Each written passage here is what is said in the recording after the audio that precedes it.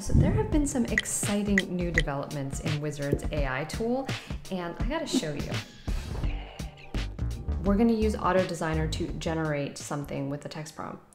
And I'm just gonna do maybe like a moving service, and we're gonna describe the design style. We're gonna pick some keywords. I'm just gonna leave in what they have here and then choose a couple of these tags, generate my project. So here we are, and Uizard has magically designed all of these screens for us in this flow. So one of the drawbacks to Uizard's tool was that you couldn't really add on additional individual screens once it was finished. But Uizard has added a lot of improvements here to help make that faster. And one of them is this little dock that sits at the bottom that says, "How can I help you?" This is your little magic AutoDesigner Uizard helper.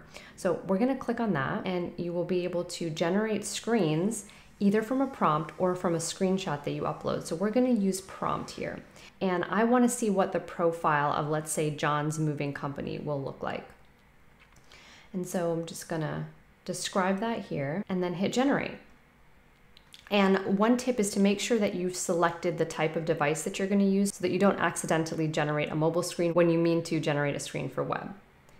So this little window comes up now, and it actually gives you a few different variations of this screen that you can choose from. So I'm just scrolling through these and seeing what I like. And this one looks pretty good, so I'm gonna click on it, or you can just grab the handle and drag it right into your canvas. And there it is. There is this screen now that has been added to this flow, and it picks up from right where it left off. The same look, the same feel, the same information. You'll see some issues here, like for instance, the text doesn't quite fit. So we're gonna select that and then click on design, and now we can change the text size pretty easily. So this is much more of an element component-based editor. So when you click on an element, then the context menu is going to show things that are relevant to that specific component or item on your screen. So it's very contextual, and it makes it very easy to make updates to these things quickly. That's something I really like about it. Another awesome feature is that you can now generate images and illustrations and drawings. So if we click on our little magic widget again, we can select this dropdown and now choose generate images. And this will give you some more options as well. You can choose a photo, an illustration, a 3D model, a pattern, a hand-drawn sketch, or a watercolor picture. So I want to get an image of a moving truck, and I've selected the hand-drawn, and it's given me some sketches, and one of them looks really similar to the one that we have here. So let's use that one, and we're gonna select it, and then you can also hit try again to regenerate some more options if you'd like. And one thing I particularly love is this little note here that says to be mindful of the language that you use to describe these images, and not to use anything offensive or inappropriate, because the AI won't generate that. I really appreciate those safety parameters put around this option, and I think that's something that we need to be considering a lot more as we are integrating these AI type features and generations into our workflow.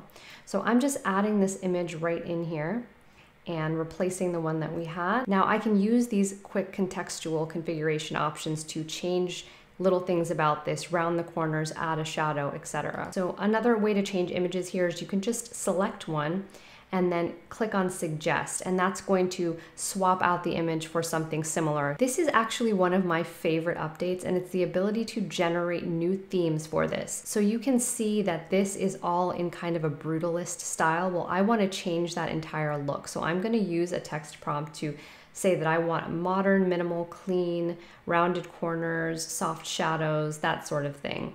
And I'm also saying that I want it to be blue.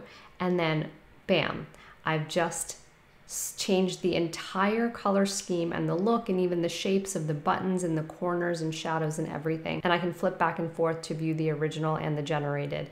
So I'm going to apply that theme to all of these screens, and this always feels like magic to me when it updates across everything.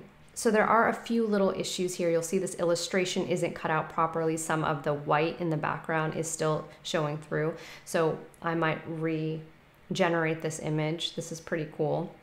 And then just like that, that's fixed. So if you remember that button from earlier that doesn't quite fit here, Again, if you click on it, you can easily adjust this by changing the size, and you get some default button sizes, extra small, small, medium, and large. So I'm going to use the extra small one here, and you'll see it just resizes perfectly to fit that space.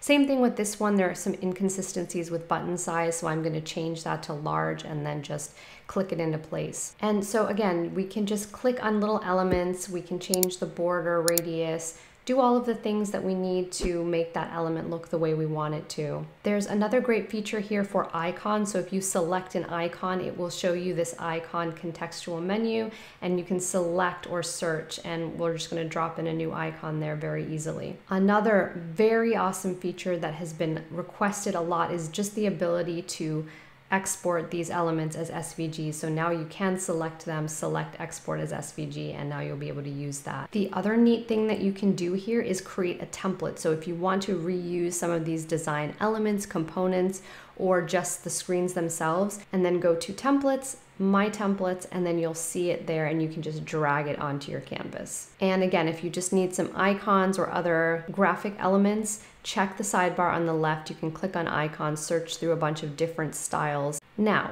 when you are getting ready to design and hand this off to developers, there is a great new handoff feature that lets you inspect and copy the code of these components. So I can click on anything here, I can view the code, and then I can click on other things and easily see what that looks like in code. And then we can copy that, use that for our components, or use it as a reference for the attributes that this particular element has. And I know some of you see these videos and you worry that this is going to replace UI and UX designers, or you might be feeling like, why bother get into this field right now? Well, let me tell you that in my experience, I've seen things like this come and go for 15 years, and usually it's the people that figure out how to utilize the tools to the best of their ability and then double down on the other things that really matter. Those are the designers that actually ride these waves into really big opportunities, because the real work that we're doing as UX UI designers isn't just about putting screens together. It's really understanding, how do our users behave and does this make sense to them? And then actually deploying these things to solve a problem for them, and the business strategy behind that. And what this lets us do is communicate visually to the other people we're working with much faster, because we can come up with an idea and prototype it very quickly, and this helps us make decisions and move in a direction.